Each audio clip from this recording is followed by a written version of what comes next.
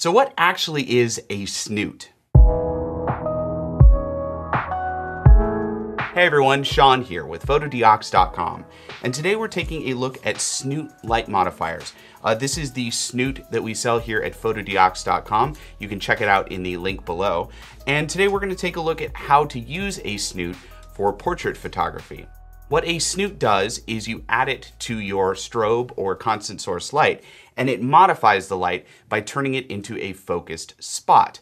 This is really useful if you want to focus light on a subject and let it fall off in the background, or if you want to add a spotlight behind your subject. Today we're working with our model Abby, and we're using a Fotodiox LED 100 WB. We're just going to pop the Snoot onto it like this to modify the light. Now we're using a constant source light setup for this video just because it's easier to demonstrate what we're doing, but these setups will work just as well with a speed light or strobe. With our first setup, we used the Snoot to spot the light on Abby like a spotlight, and we allowed it to hit the background as well and include even a little bit of her shadow. This creates a very dramatic, theatrical look, and it also has kind of an old Hollywood feel to it. We then lit Abby from the side with the Snoot and used a reflector on the other side of her to bounce some of the light back on her face for a softer, more glamorous look. Next, we added our honeycomb grid modifier to the front of the Snoot. It just snaps on the front like this. And what this does is it actually reduces the amount of spot effect that you're getting with the Snoot, plus it reduces the fall off. So you have an even more focused light on your subject. So as you can see in these two shots, the first one we're just using the Snoot by itself. We have a much larger spot effect on Abby. And in the second shot, we've added the honeycomb grid and we've reduced the spot effect and we've kind of reduced the fall off as well. Our Snoot kits also come with colored gels. We've got a blue, yellow, green, and red. And you can add these to the honeycomb grid. Let's add red right here. You just pop it in and then snap it over.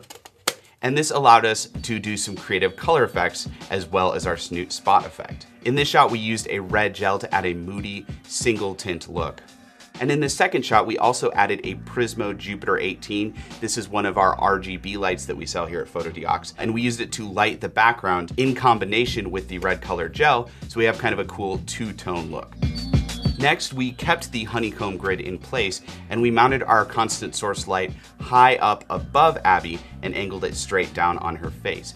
And with the addition of the honeycomb grid, this controlled our fall off and allowed us to just light her face for these very moody atmospheric shots. They kind of feel like scenes from a noir film, or only lighting some of the details in Abby's face and letting the rest of her face kind of go into shadow. And you can also use colored gels with this setup to create even more of a moody look. With our next setup, we put the Snoot and constant source light behind Abby and used it as a hair rim light.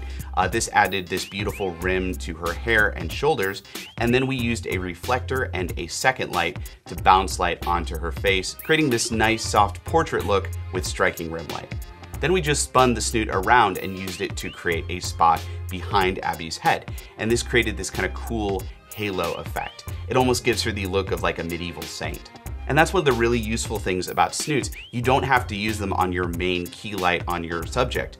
You can put them on a secondary or third light to add detail or a spotlight in the background of a scene.